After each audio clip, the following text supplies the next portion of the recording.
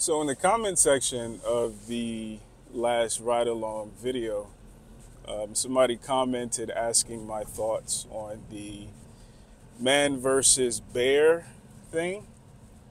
And to be completely honest, and this is what I said, I didn't know anything about it, right? So I had to do my Googles, and I stumbled upon some TikTok videos, some YouTube videos, and I got to be honest, my initial thoughts were in line with the videos that I was watching from men or male supporting content creators. And then, I did something that I encourage a lot of men to do, which is, talk to women.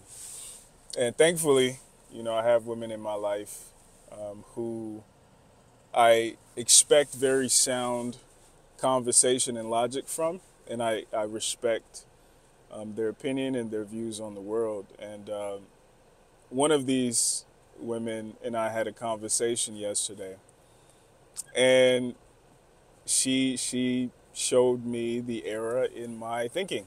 Right, so the obvious thinking that most men have is, bears are ferocious creatures and you will die. And women are severely overestimating their ability to navigate a wild animal.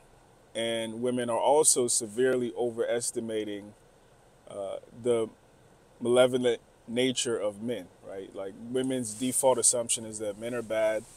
And statistically speaking, that is actually not true. Like most men are regular people. Most people are regular people.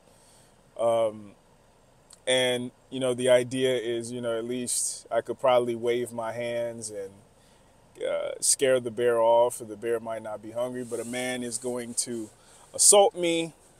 A man is going to potentially do some crazy shit. And I've talked about how it's unfortunate that most people's assumptions of men, and particularly black men, is negative. But then, she pointed a few things out. And I have to say, the people on TikTok are not having or not doing a good enough job articulating the depth of this conversation, which is a deep conversation, right? A lot of the people who are at the forefront of this are the blue-haired white women who are misandrists, and they just look for any reason to vilify or paint men in a bad light. However, she pointed out that, when she was 10, 11, 12, and she newly hit puberty, and she had to walk home from school, she started receiving catcalls from men. She started receiving threatening messages from men, like, I'll wait here for you, things of that nature, right? And obviously, what I told her was, those men are not reflective of all men. However, when you have conversations with women, they'll tell you that, unfortunately, it's very hard to tell the difference. And unfortunately, you might not always have the agency to put yourself around the good men. So you're left with just men, or men that could potentially be one way or the other, right? And then on top of that, when you consider the number of women who have experienced assault at the hands of men, I think the number is like 1 in 4.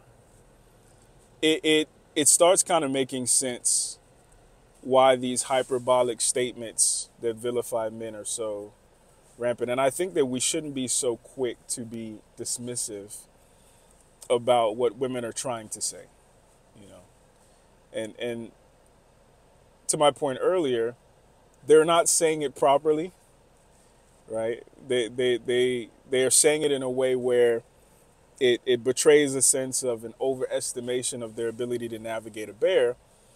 But the best rebuttal that I've heard, or the best rationale that I've heard, is, the worst thing a bear can do is kill me.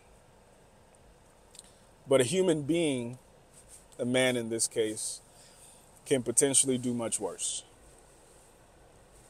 And I think when you think about it through that lens of there are some things worse than death, I think then, okay, now we can have a more robust, a more insightful, a more rational conversation. And I don't think that's being done on either side. So, since the conversation I had with my female friend, I'm still kind of reeling and trying to wrap my head around my thoughts. But I encourage us when we hear certain things, and similar to women, when you hear certain complaints from men about the female delegation, don't be so quick to dismiss it. Try to consider some factors that might be legitimate in their argument, right? I know, as a father of a girl, despite my knowledge that most men are good people, I'm still going to teach her to not dress a certain way in certain environments, to not be overly trusting of people, because as a man, I default to the assumption that things are bad and things could potentially get worse, and that's where my provide and protect comes in, right? I say it all the time, like, men teach children how to survive, whereas women teach children why to survive, meaning that men's role is very utilitarian, right? This is how you hunt for your food. This is how you skin the food. This is how this is how you survive. And part of survival is understanding the reality of things and understanding the reality is not always pretty, right? Like we tell women all the time that they are physically inferior to men. I think this is a testament to that. And it's also one of my critiques of the blue-haired feminists, because they're essentially, in this conversation, they're essentially admitting that, yeah, men are physically superior. And because of men's physical superiority, I'm afraid, right? So on their side, they've got to pick an argument, right? Are they afraid of men because men are physically superior? And because of that, and our sadistic nature, whatever the case may be, could potentially inflict more harm than a bear?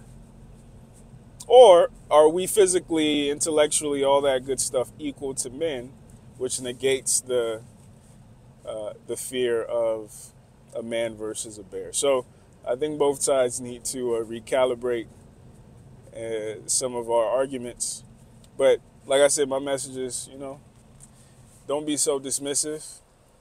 There's usually a point behind certain things, despite if the people making the point can properly articulate it, right? And similar, like I've said, to the manosphere, there are a lot of grievances that men have towards women that aren't properly articulated.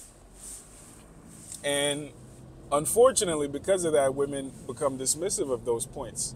And sometimes, even when the points are very well articulated, women are still dismissive. We do that as well.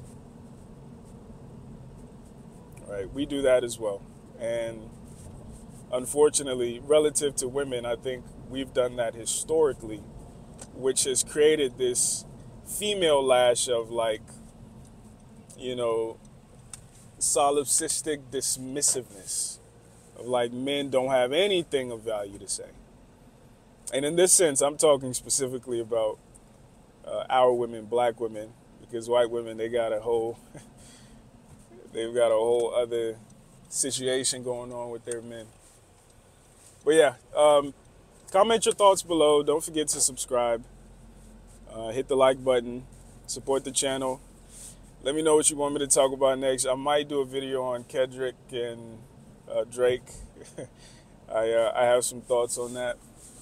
But comment your thoughts, subscribe, like, and I'll see y'all in the next one. Peace.